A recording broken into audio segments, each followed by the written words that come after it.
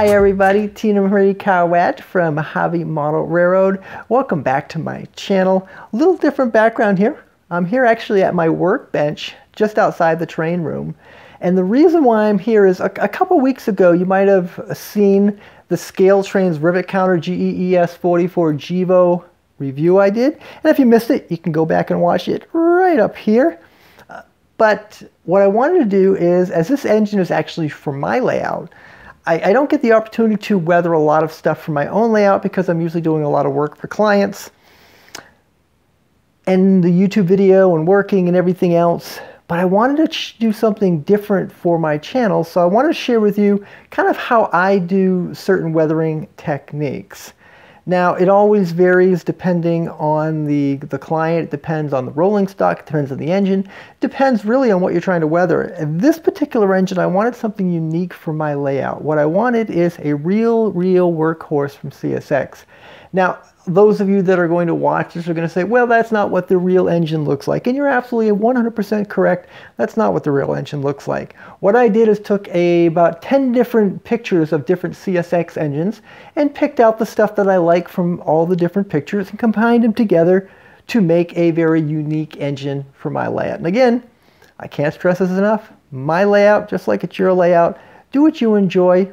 Run what you enjoy, and I just happen to really like this particular engine. So I'm going to show you in this video how I go from this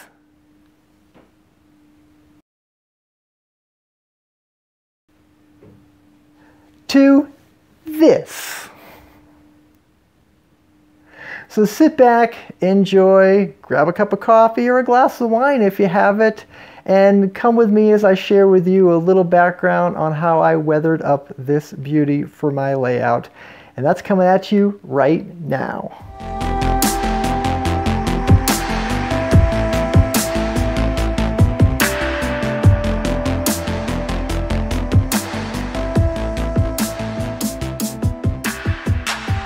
When weathering any engine, I start off by masking all the cab windows using green frog tape.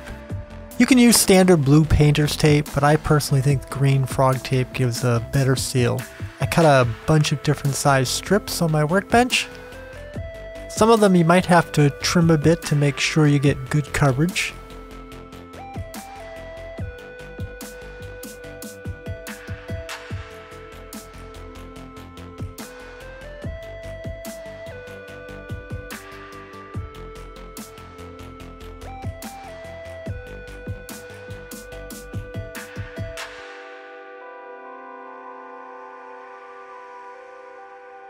Don't forget to make sure to get all the little side mirrors as well. Make sure to be careful when applying the tape with the X-Acto blade. I try to be very light-handed, just making sure the tape is in the area I want it to before going back over with a wooden skewer. Try to make sure the ends are firmly attached without pushing too hard and damaging or worse, scratching the glass. That's never a good thing. You have to do this on both sides and can be very time consuming, but because you'll be spraying this unit with dull coat as well as airbrushing it, you don't want to ruin the glass.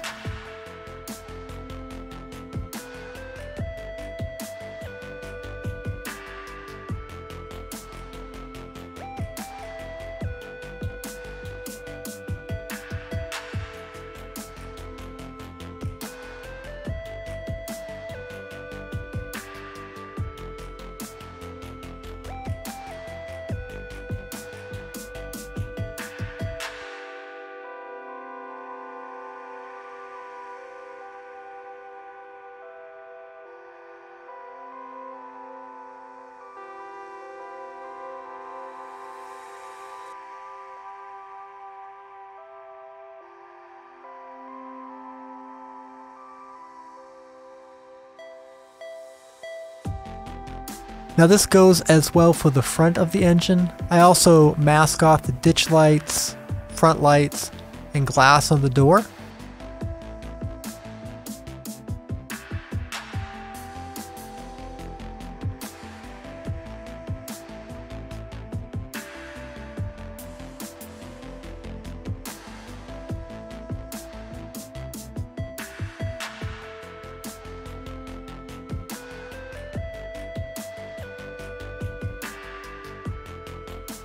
Switching to the back, I also mask off the back light.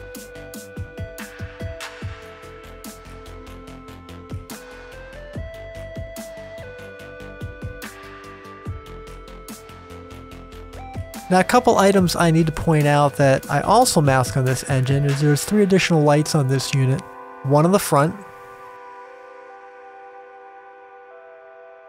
this one here on the side of the car, as well as the one in the rear. Masked off the number boards on this unit. I don't do this for all my engines, but for this one, I wanted them to be a bit cleaner. Once taped off, I give the entire engine a light dusting of dull coat. Now, as dull coat is hard to find, I like to use Krylon matte finish. It says matte finish, but it pretty much works just like the dull coat. Now, the point of this is to protect the original paint, but to also tone down the glossiness of the new model. A lot of models, when you first get them, this will actually give you a good weathering effect without even having to do any weathering. It also allows the paint as well as the powder something to grab onto and to stick, and if there are any slight little imperfections with fingerprints, it'll remove those as well. Now, I like to give this a good hour or so to dry before moving on to the next step. Although not prototypical to this particular unit, I wanted to fade the paint down to give it an aged sun look. I personally love Vallejo airbrushing paint. I used white 70.951 for this, as well as a few drops of light sea gray 70.973, as well as just a few drops of the Vallejo paint thinner. Here's a little pro tip for you all. I use in all my airbrush paints like this, natural African gemstones, basically like 3 millimeters. I add a few into each bottle. This helps to mix the paint while you shake it. Now, I know some of you like to use BBs, but I have found that they have a tendency to rust over time, thus ruining your paint. I then put this on my paint mixer and mix for about a minute or two, depending on how thick the paint is. I just love this paint shaker. It does an awesome job and it's very inexpensive, and it's a lot better than trying to sit there and shake the paints by hand for a couple minutes. Links for everything will be in the descriptions.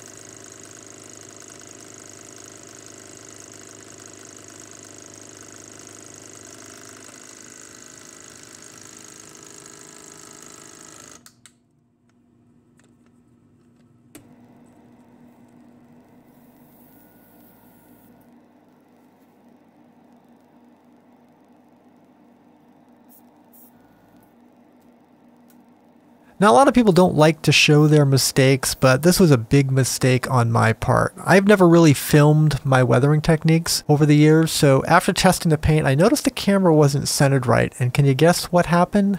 Yes, tip dry. Now, those not familiar with airbrushing, this is when the paint hardens on the fine tip. So when I went to go airbrush, instead of a nice smooth, light flow of paint, well, it kind of spotted. Now, had this been a client's project, I probably would have taken the time, removed the paint and started again. However, I wanted to see if I could make this work for me. So I took the tip of the needle, cleaned it up a little bit, and proceeded to cover the bottom of the unit, including making sure to hit the CSX graphics to fade them a bit.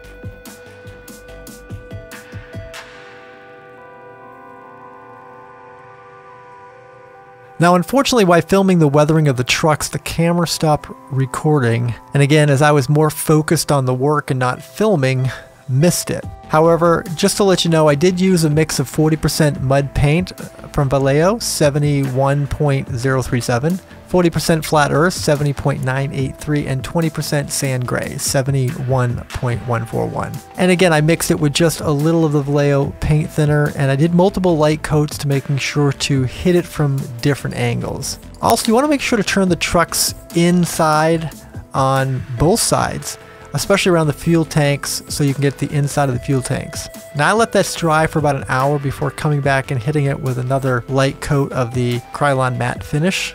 And then I gave this a good 24 hours to dry before moving on to the next step.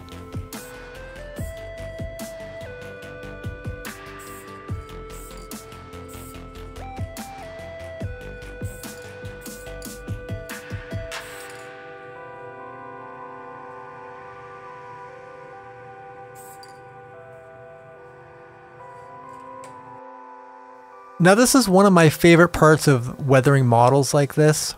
Now this is going to look like a really bad child's art project, but trust me, this has a really cool effect when it's done.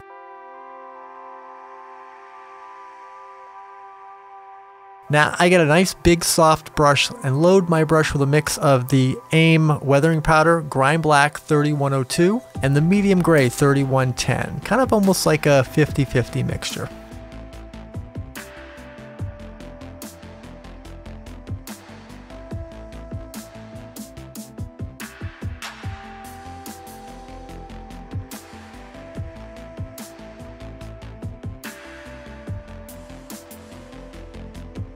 Make sure to really get into all the model's little fine details. This really brings out the details that the manufacturer had originally put in there that you don't normally see because it's just a flat color.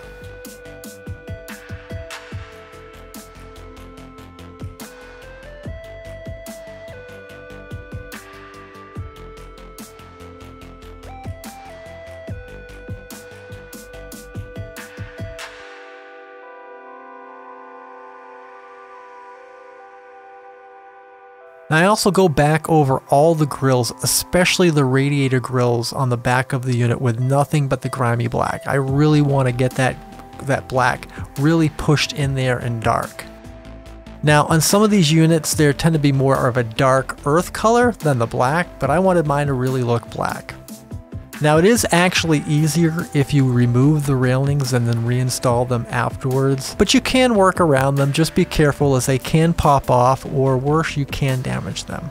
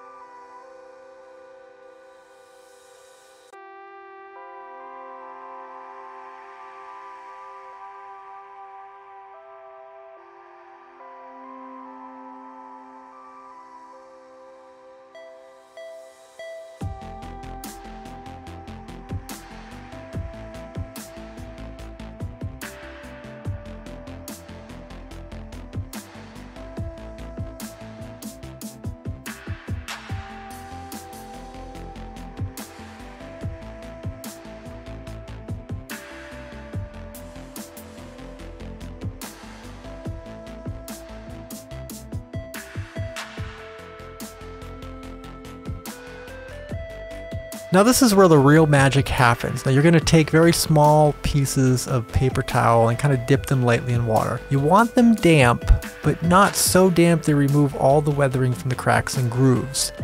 So you're going to slowly wipe off the powder. Now I find it's easier and works better if you flip the paper towel often and also replace it so you don't take off a lot of the weathering powder all at once. Again, take your time in this process, especially if you didn't remove the railings.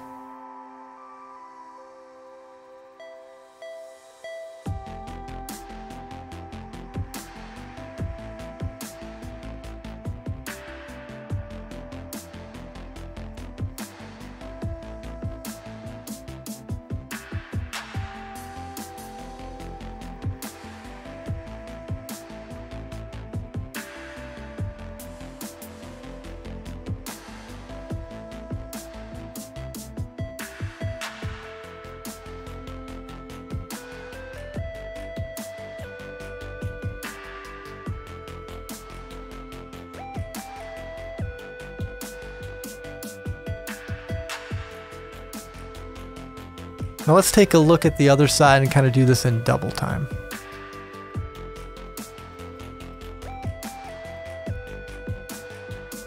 You can see here one rail popped off, and a little bit another rail popped off as well, and fortunately they didn't break. So again, take your time or remove the rails.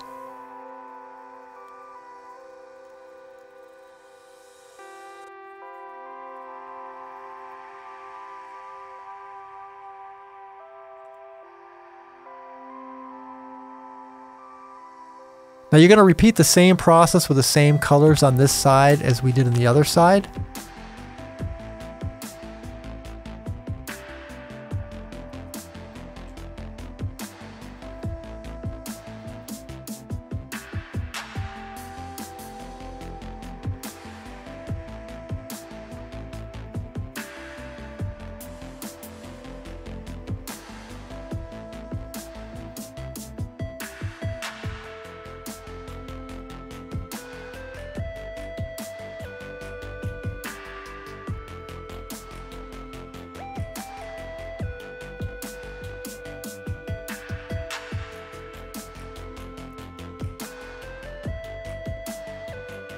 Now look how nice those panels stand out with the highlights in the black and the gray mix.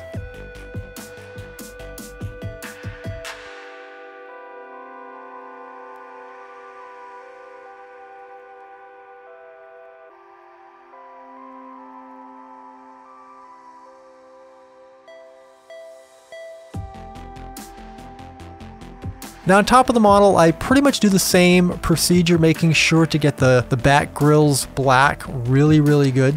However, I also come back over the top a little bit with the AIM's Medium Earth Powder 3101.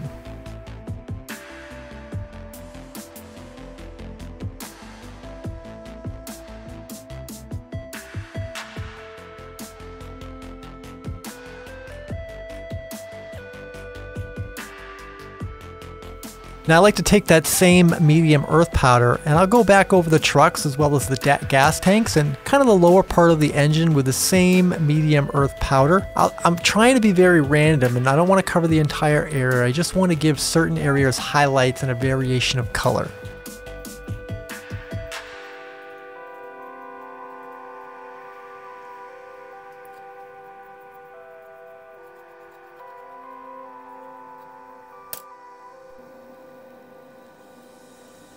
Now it's back to the airbrush booth. This time I like to drop the air pressure really low, down to about 8 psi, just enough to lightly hit the model and remove particles of weathering in areas I didn't want. Now the AIM weathering really sticks to the dull coat, so you don't have to be too worried at a low pressure of blowing it all off, but do keep that in mind. Now we're going to give this one more light dusting of dull coat, and there are two reasons why I do this. One is to make sure to lock in the weathering powder so it doesn't come off while handling it. But the other is I wanted to try this very unique weathering technique on the safety stripings that I kind of picked up. And in order to do this, I needed the powder sealed. So I waited another 24 hours of drying before I would come back on the bench and work on this. Now I've done this on a few other models and happened on it by accident years ago and loved it. I tried in the past Vallejo's chipping paint, and there's a time and a place for that. I had great success with that, but sometimes there's always a different way to get the same effect. Now as you saw earlier, I really came in with that medium earth and covered that yellow safety striping. Now I'm going to go back over them with a micro brush dipped very lightly in microsol. Yes, that's what I said, microsol.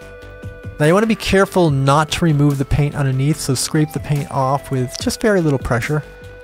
I make sure to dab the micro brush on a paper towel after dipping it in the microsol. I want it wet, but not dripping, as it can eat away at the other weathering, so just be aware of that. Now you can see how this gives almost a rusted look to the model on the weather stripping.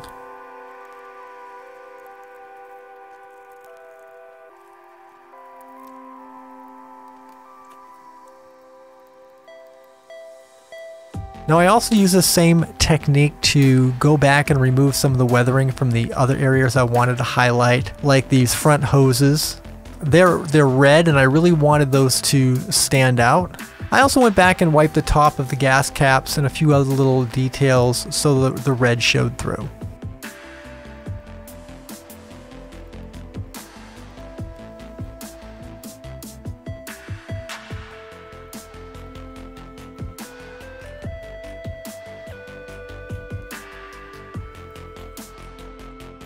Now to really make the truck stand out, I like to get a small brush and grab a little Vallejo Oily Steel 70.865, and I mix it with a few drops of water. Make sure to mix it with water and not thinner, as the thinner will remove the weathering powder like I did here because I grabbed the wrong brush. Don't worry, that can easily be fixed. The idea is you want it to be thin enough to get in the cracks, but not so thin it doesn't stick. I again go over the trucks randomly. You don't want to cover it completely, just enough to give the oily feel. Make sure to focus on like the springs as well as some of the smaller cables.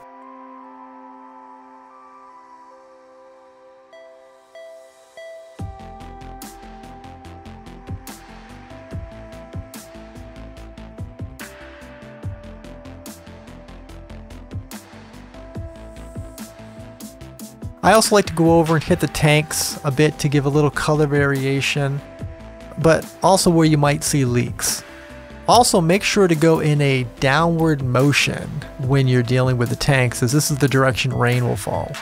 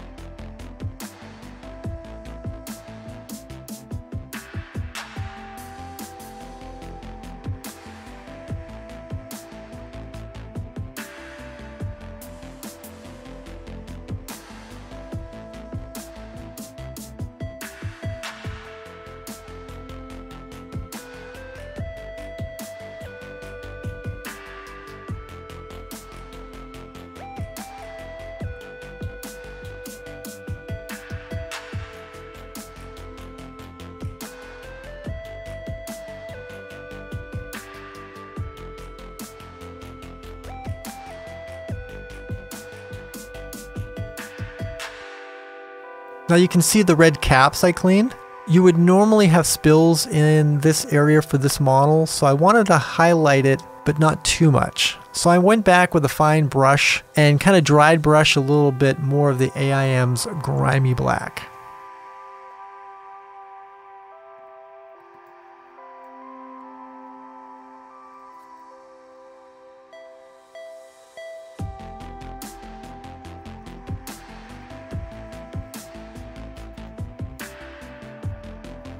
Now you want to make sure to extend this down under the tanks, and I slowly bring the color up in layers to how I want it, and then I go back with a dry paper towel and lightly remove what I don't want to kind of smooth it out. Now on some models I will actually go back with a more diluted flat black paint and with a much finer brush and kind of fill in a more pronounced stream, but I didn't do that on this model.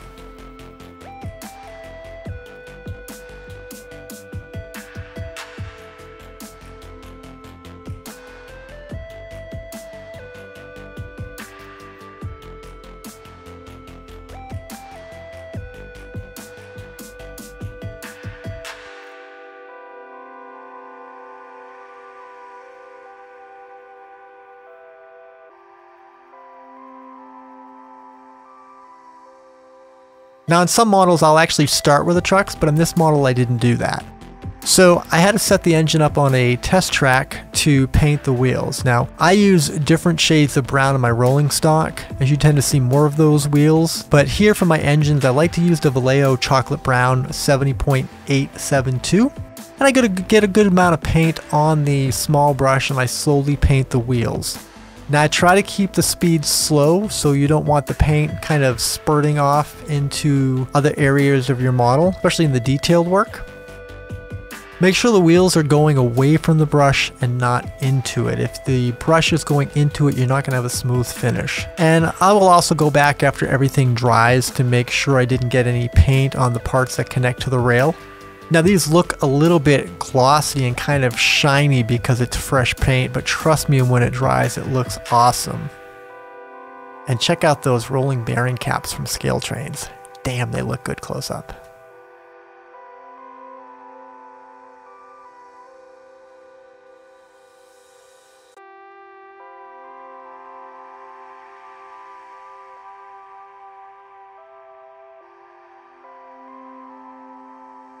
And there you go. One more light hit of the Krylon matte finish in 24 hours drying time, and it's ready for the layout. So check out these pictures and video right off my layout.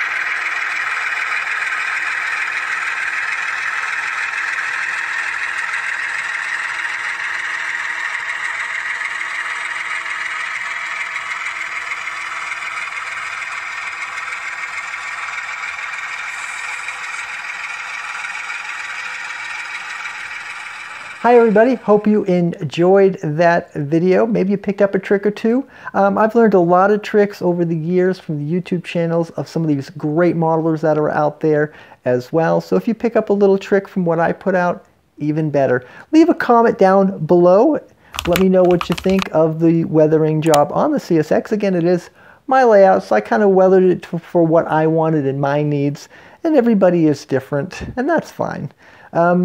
Also, don't forget to subscribe to my channel if you haven't yet subscribed, and hit that little bell notification so you don't miss a new video that comes out. And I try to get videos out when I can. I have a lot of projects that I'm working on, including some more weathering products that I'm going to share with you as well. Anyways, want to thank you all for tuning into this video. Remember, inspired realism, well, it starts right here. I'm Tina Marie Cowett. This is Mojave Model Railroad, and keep up the good work, guys. Love you all. Happy model railroading. Bye, everybody.